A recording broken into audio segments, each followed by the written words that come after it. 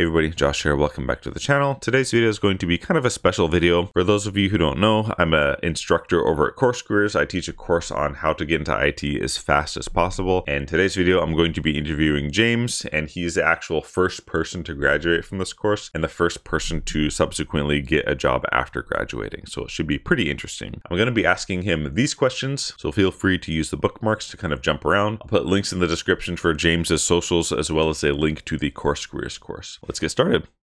I brought James on the channel. As you already know, my name's Josh. I'm a YouTuber. Also, I'm a CourseCareers instructor for the IT course, and we have James here with us. He just finished the course, so like last month or so. Yep.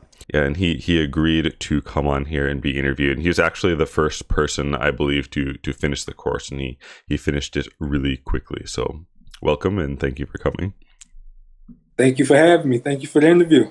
Yeah. And before we get started, I want to talk about it early on. You have a YouTube, right? You created one kind of recently. I did. And the only reason I created the YouTube channel was for the GitHub portion of the CourseCareers. And I remember you telling me that if I'm going to use videos to show my work was through making a YouTube channel. Yeah, and that's what I would recommend. So part of the course, we set up like a portfolio using GitHub, and I kind of recommended, I'm like, it's really nice if you make your own videos and kind of, you know, showcase your projects and stuff. And that's what he did. So what's your channel? Is it just like your name, or how can people find you on there? I think my channel is James J Grizz. I will try to post more videos on there, try to be more interactive with the content creating side. Sounds good. And then I'll get the link and I'll put it in the description or something like this. So gotcha. Cool. So oh yeah, and I am interviewing James because he actually got a job after graduating the course. So I wanted to ask, like, before you got into the course in the IT, what were you doing as far as like your career and jobs go? Man, I was all over. Before I was a union carpenter, and work was getting really slow. Laid off, calling job site to job site. Still wasn't no work going on. So then I started driving full time as a medical carrier, and it was, you know, real sweet job, but I was driving a lot. Like sometimes to make my daily quota, I would have to drive like 12 hours a day or 13 hours a day if the workload was slow. I remember one time I drove 16 hours straight. Dang, that sounds unhealthy. Yeah, so I was on the road a whole lot. I didn't like it. My wife didn't like it. And when I came across IT, I was watching this one YouTube channel called name's Anthony O'Neill. Oh, okay. There we go. Yeah, I was Anthony O'Neill, and he interviewed the guy about being into tech and how lucrative it is, and he actually brought up CourseCareers. And that's what made me in the CourseCareers. Yeah. Oh, nice. Cool. So how long, if you remember, how long did it take you to complete the course from the time you enrolled to the time you finished the exam? Do you remember? It took me about a week and a half. It was so fast. I didn't intend for that when I was making the course. So I was like, what? Yeah, about a week. And it probably would have been sooner, but when I first registered, it was for the sales, the sales course, what is it? Sales developmental rep. Yeah. That's how it is. Like, I didn't even know that CourseCareers had an IT course. Like, I just stumbled on and hit the little orange button by mistake. And then I seen IT technology, and I was like, okay, I'd much rather do this than... It was like brand new by the time you registered, I think. So then you were like one of the first-ish people in there. Wow, I didn't know that. Yeah. Okay, yeah, I just about a week and a half. Yeah. And compared to the sales course, it's like way shorter. Oh, yeah. Like way shorter. So I'm like, all right, this is manageable. And you did it on an iPad too, right? All the labs and stuff also? I did everything on an iPad. I didn't intend for that. I didn't even know you could do that. Yeah, I did the whole course on an iPad. Cool. And then, so do you remember from the time that you graduated to the time you got for the time, I guess, that you got your first job offer, and then finally the one you accepted, do you know how long, I guess, that took you to find a job? So I completed the program October 20th. I think I got my first interview within about I want to say like another week, maybe like week and a half going into November. Mm-hmm.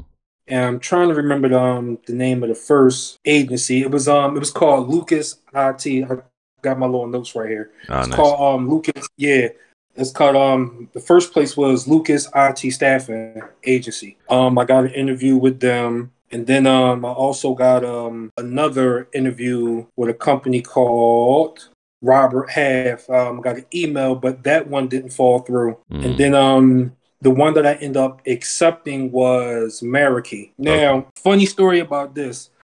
When I applied to Marikey, at the bottom of the page, I see that they were formerly known as NHS. I used to work for NHS about like 5, 6 years ago before I got into the Carpenters Union. Mm. And I was working as a DSP. So I applied, and I had got a text message from first I got the email from the hiring manager, and she asked me, when's a good time to schedule interviews, and also when's a good time.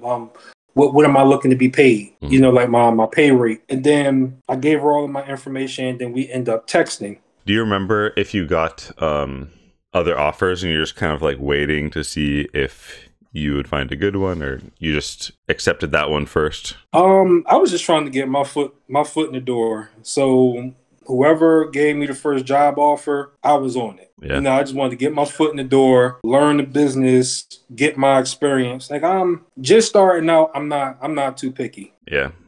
That's kind of how I do too. When I'm trying to break into something, I tend to prioritize just getting experience first before like anything else, so I can understand just yeah. And they That sound like a nice company, anyways.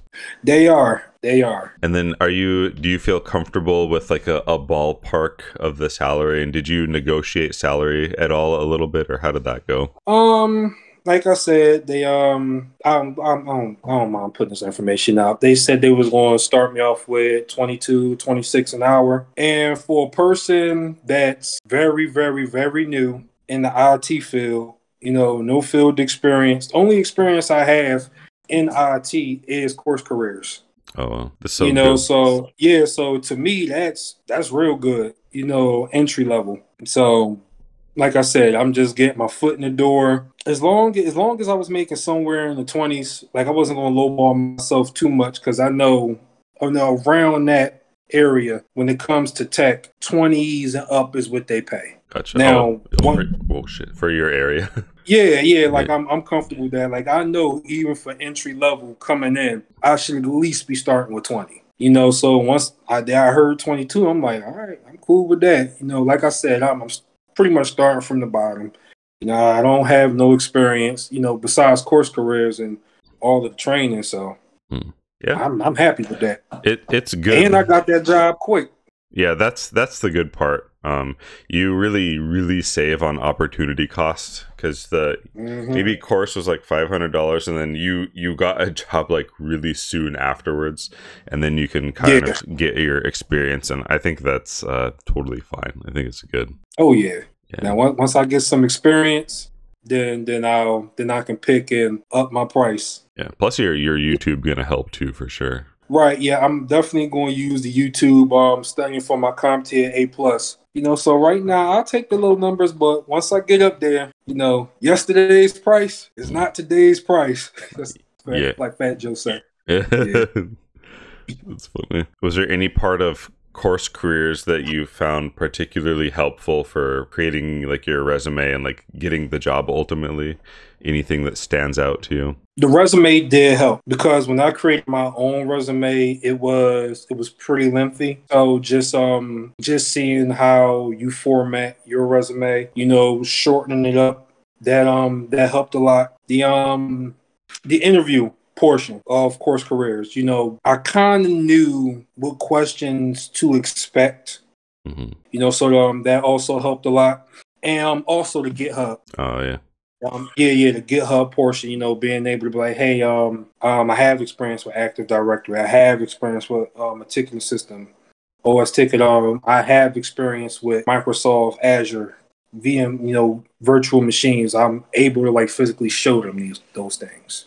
Yeah. So Oh, that those three things helped out a lot. do you mind if I show your portfolio in this video somewhere? No, no. Okay. Go ahead. Okay. I'll do that. I'll like edit it. I'll edit it in. Mm-hmm. Cool. And then did you have like what was your most favorite part of the course, and then the most difficult part of the course? Like what comes to mind for those two things? So my most favorite part of the course, I'm gonna say, is the whole course. Well, thanks. And the reason being because everything that we went over throughout the courses, it's relevant to what it is that I'm going to be doing. It's everything is relevant. From the GitHub, if you're trying to find a job so you can showcase your work. The Active Directory, all of the labs is relevant because I'm really am going to be using Active Directory.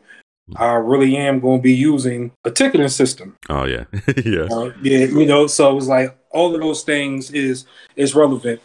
Even down to IP addresses and the different parts of the computer. Like if you landed a tech job and you're going to be working on computers, like physically replacing them or anything like that, replacing parts, upgrading servers, printers, like pretty much everything that we covered in the course taught you how to do it. So everything is applicable. The hardest part was just OS ticket. Oh, yeah. Like, like a 1,000 steps to try to download that one ticketing system. Yeah. But other than that, that's about it. Yeah. I tried to make the course. I know the CompTIA is good. I'm not saying they're bad, but their thing is like kind of broad, and there's a lot of theory. So with CourseCareers, I tried to only include stuff that is probably on most entry-level jobs, and then I tried to go deep in those topics. So I'm glad that kind of ended up being the case. I'm happy to hear that from you. So absolutely. Yeah. And OS ticket was it's really complicated. I was actually worried when I was making that lab because I was like, this is a lot of steps. I wonder if people are gonna like complain about this.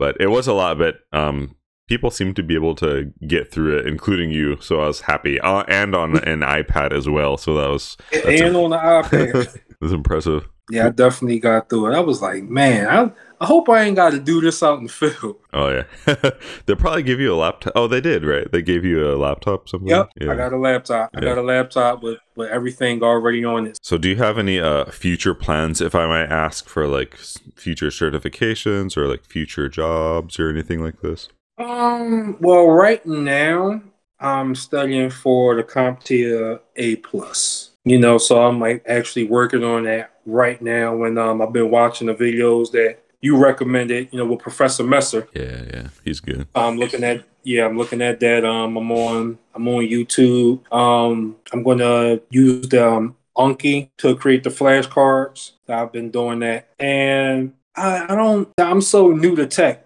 So it was like, should I do cybersecurity or networking? Like I'm leaning more like towards the cybersecurity because ultimately I just want to make good money and be comfortable doing it. And that was my whole reason for getting into tech. Like I'm tired of driving hours and hours upon hours. Yeah. And the carpentry was good. Like I didn't mind it, but it was I need something stable. It was like the layoffs. So you get laid off, you don't know when you're going back to work. Sometime, unless you're like really, really, really, really plugged in. Yeah, I feel you. And see, and that's another thing. Like when I went to Indeed, when I went to LinkedIn, when I went to ZipRecruiter, I type in help desk, and there's like jobs upon jobs upon jobs. Yeah, like a lot. And it's like compared to the union. I remember like last year, I think I called like every company like in Philly, like went out to job sites and everything. Sorry, we're not hiring. We're not hiring. We're not hiring. And I was laid off for like 6 months. Dang. Yeah, like it was hard, very, very hard. I think it was like the year before that, but it was tough. It was real tough versus me having no experience. Went through CourseCareers and got a job within like 2 weeks. Yeah, you did a great job with all that, the execution of the job hunt and all that. So good job. Mm-hmm. I tell people it's a numbers game. Like it's a numbers game. Once you graduate, put in as many applications as you possibly can. You know, do as many interviews as you possibly can. Like let me see. It was Lucas IT staffing. It was the other one that I mentioned. Let me go to my notes. What's the name of that one again? Robert Half. I think there was another company that reached out to me. So it was like the week after I graduated CourseCareers, the next week interview, the next week interview, and then it's like ultimately Marikey had reached out to me, and I didn't do nothing special. I just applied like crazy. Mm. Do you know, Like did you use that application tracking, like the template to keep track of them, or you don't have to use that? I just wrote it down on paper. Oh, yeah, okay. Yeah, I wrote it down on paper. You know, like initially, like if I didn't have my cell phone on me and they reached out, and then I put it in my notes. Mm. So when they call, you know, I could pull up my notes. Hey, we're calling from this such and such. Oh, okay, yeah. Yeah. You know, so I just use my notes on my cell phone or a piece of paper. Cool. Mm-hmm. So is there any before we wrap up the interview, is there anything else you want to like say or share your Instagram or follow you? You have a LinkedIn, right? So I'll put that in the description if it's okay. Absolutely. Cool. Absolutely. Yep. So James J. Grizz, and you'll see me with my Linux shirt on, holding the saw. That's how it's me. Cool. On the job site. Cool. Well, yeah. Thank you so much for the interview. Really appreciate it. Glad to have you come right first. Yeah, no problem. Thanks so much. All right. Appreciate it. Anytime. See you later. Thanks so much for watching. Don't forget to check out the links in the description for James's socials, as well as the CourseCareers course on how to get into IT as fast as possible. See you in the next video.